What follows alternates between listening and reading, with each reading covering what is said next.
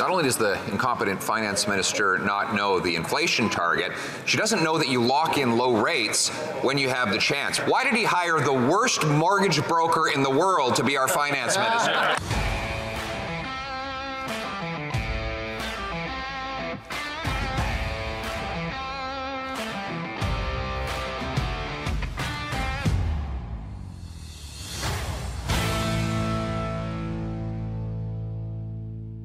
Welcome back to Northern Perspective, everyone. I'm Cypher. And I'm Fox.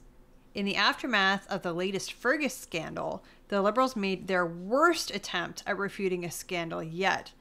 Meanwhile, Chrystia Freeland was comparing makeup levels with Pierre in question period. Yes, you heard that right.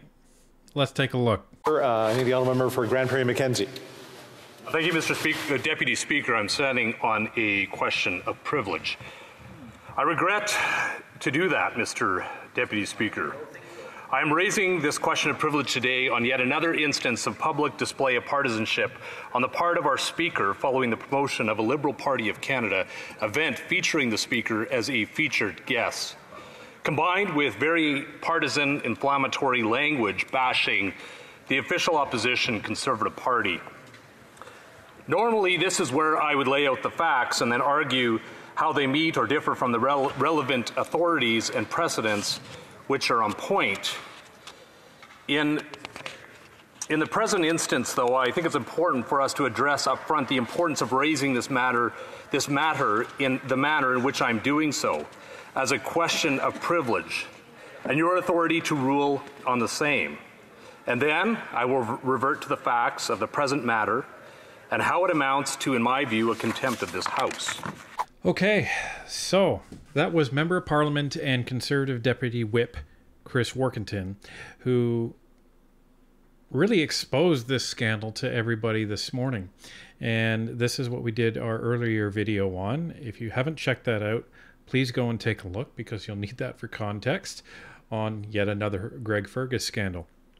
But what they're essentially saying is Fergus dropped the ball again, and he violated his responsibilities and his mandate as Speaker of the House. What this all boils down to is that Fergus was found yet again to be participating in partisan activities. In this case, he was using partisan language to describe an event he was hosting. Why is this a question of privilege?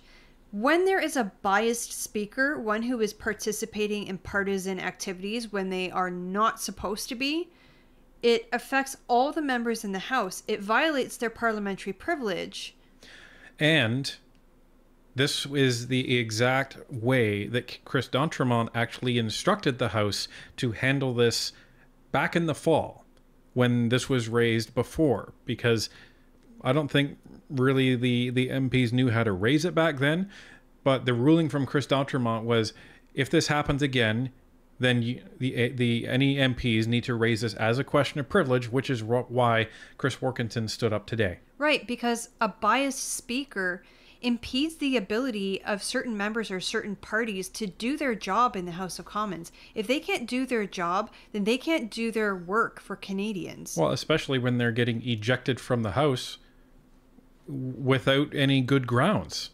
Like, you literally cannot do your work as a member of Parliament if you're ejected from the House, because the House is where you're supposed to work. So how can you vote? How can you debate? How can you participate in any discussion if the Speaker has ejected you despite you complying with them? And I'm referring, of course, to Rachel Thomas, and I'm also referring to Pierre Poilievre. So this is what this comes down to. Now, we're not going to go through all of Chris Workington's argument, because he refers to a lot of different parliamentary procedure. He refers to the parliamentary handbook. He speaks for several minutes on this. The interesting thing to note is that the BLOC actually stood up to follow this up, to agree with the Conservatives, offer their support, and state that, yes, we agree that this is a violation of privilege. And the NDP stood up after that. Predictably, they stood up and said, well, we want some more time to study this, so we'll get back to you. And that ended the question of privilege.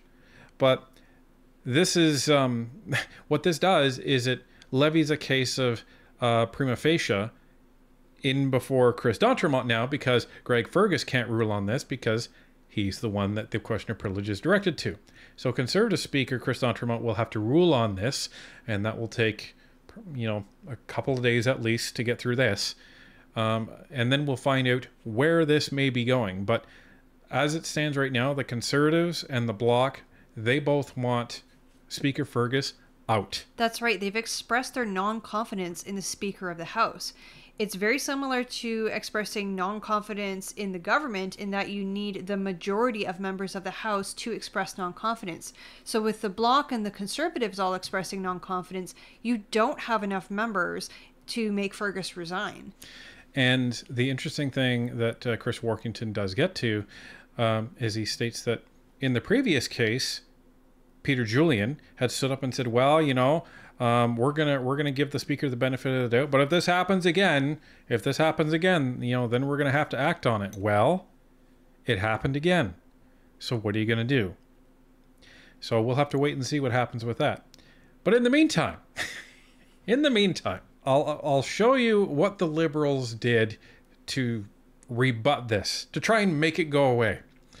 And it is so comical the way they did it. I'm not even going to preface this. I'm just going to show you.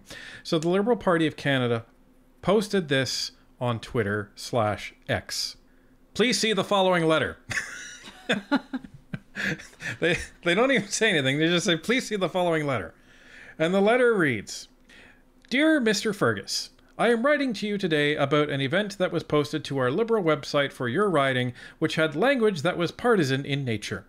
The language that was posted on the event page of liberal.ca was the auto-populated standard language we use for events on our website, and was posted without your knowledge and as a result of a miscommunication between the party and the Riding Association. This language has been corrected. The Liberal Party of Canada unequivocally apologizes to you for this mistake, and we take full responsibility. Regards, Azam Ishmael, National Director, Liberal Party of Canada. There's a few problems with that. Number one, they say that, we used auto-populated standard language. Well, wait a minute. You're saying the auto-generated standard language in an event is to criticize Pierre Poilievre and the Conservatives? So again, we have the screenshot of what we showed in our previous video, but I'll just read the pertinent aspects of it. Quote, while Pierre Poilievre and the Conservatives propose reckless policies that could risk our health, safety, and pocketbooks. They're trying to say that that's standard language that goes into every Liberal event? Oh, come on! Come on, man. Like, don't even. It's not even, it's not the fact that they're lying. It's not a good lie. So all they did is they called up their national director and they said, okay, we need a way to kind of take the heat off of Fergus because this is going to blow up. So you guys are going to take the fall for this one. Okay, I'll write a letter. Really? Greg Fergus wasn't paying attention to what was coming out of his office again. And then one of his people wrote that, sent it off. It got posted. He got caught, and then after he got caught, they said, oh crap, and then they pulled it down, and then they deleted it. And this is just damage control to try and take the heat off of Fergus. So in the letter, it says that the website has been corrected. Let's take a look at that. A summer evening with the Honourable Greg Fergus. It has been too long since I have had the opportunity to see you, and we must change this. That is why I am writing... Really? That is why I am writing invite you to join me once again along the beautiful Ottawa River at Zibby's Panorama Room and Terrace in order to enjoy a fun-filled summer kickoff barbecue with good cheer, refreshing drink, and appetizing food. What? Wow. Did they proofread that? No! Maybe it's the same people who came up with the grocery code of conduct because it reeks of the same standard of work. Like, are you kidding me? Do you suppose they just plugged something into like ChatGPT and away it went? With No, their I think proofreading? ChatGPT would have actually got the grammar right. I think think this so? is actually somebody that tried to write this quickly and get it out. So clearly nobody proofreads anything. Like that just goes to prove the case. Nobody proofreads anything that comes out of Greg Fergus's office. Otherwise, those grammatical mistakes wouldn't be there. Well done, Greg. I don't know what's going on in your office, but keep it up because it's going to be all the more easier to kick you out of your current job. Anyhow, that's the follow-up on the Greg Fergus scandal. The latest scandal. Right, the latest one, because there's bound to be more. And there have been in the past as well. and the other two still need to be resolved, so we'll see what happens. But on to question period today, and you know, the in the previous week it had died down. It had become almost like a funeral. Yeah, not this time, folks. The Honourable Leader of the Opposition. Not only does the incompetent finance minister not know the inflation target, she doesn't know that you lock in low rates when you have the chance. Remember the Prime Minister was saying, don't worry, we can double the national debt because interest rates are low. Yep. Glenn, problem is, I told him at the time that they should lock in those rates for 10 years or 30 years with long-term bonds. It turns out they didn't do that, and now $400 billion of that debt will roll over into these higher rates, forcing Canadians to spend more on interest than on health care. Why did he hire the worst mortgage broker in the world to be our finance minister? That would be Christopher Freeland, who he's referring to there. So, yeah, and Pierre makes such a good point here, because what he's talking about is the fact that they took out all this debt. They took on all this debt for the CERB payments, right? But they didn't take out that debt in long-term loans. So what that means is that loan matures and then it rolls over and then it has to accommodate the new rate. So what he's saying is, if you're going to do that, then you better take this out in long-term 10-year bonds. Well, they didn't. So the interest rates are going to skyrocket. Absolutely, and that's what he's talking about, in that it's going to roll over, and then it's going to cost us, the Canadian taxpayer, huge amounts in debt servicing and interest. So that's what he's talking about. And then you hear Freeland and the rest of them try and use big words like fiscal responsibility. I don't think so. The Honourable Deputy Prime Minister and Minister of Finance. Mr. Speaker, it's clear that the Conservative leader is in a grouchy mood today. And I think we all know why. The only thing he knows how to do is talk down Canada. And what he just cannot bear is the reality that thanks to our fiscally responsible economic plan, inflation is at a 3-year low. That's right. Inflation has been within the Bank of Canada for 4 months in a row. That's good news for Canada and Canadians. That's right. The Honourable Leader of the Opposition. You know what I love? When inflation goes up, well, that's not the Liberals' fault. That's a worldwide phenomenon. That happens everywhere. Liberals had nothing to do with it. But when inflation comes down, they're responsible for that. It was their good thinking and their good policies. Yeah, I was thinking the exact same thing as she was saying that. So actually, Fox beat me to that. And but it's true. And Freeland, why do you think Pierre would be grouchy? All Canadians are grouchy right now. All Canadians are furious with your party. Have you checked the polls? Because you're 20 points behind. And you're 20 points behind because Canadians are literally pissed off from coast to coast. Why? Because we can't afford anything, because you've completely destroyed this country. That's why.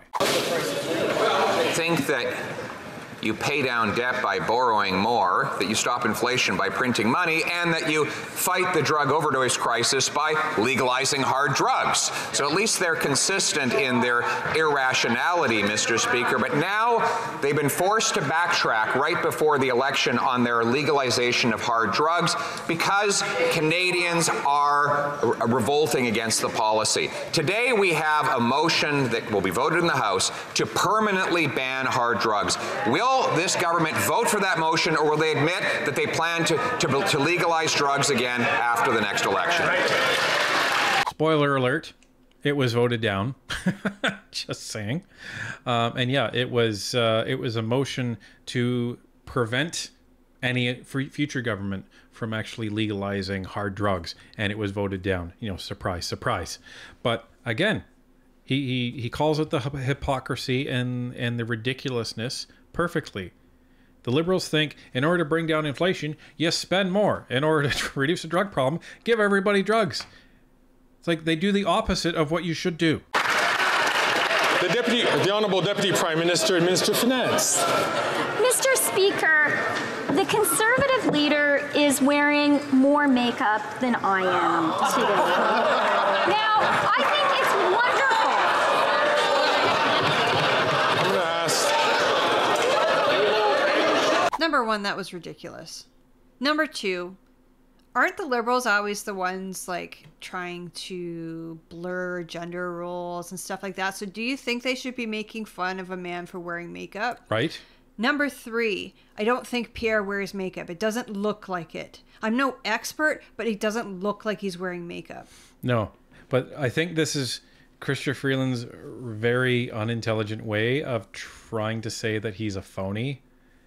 And it doesn't land at all. No, it doesn't. Listen to everybody in the house. Everyone's like, what? What? They were booing. Yeah. I was saying boo earns. Yeah. Colleagues.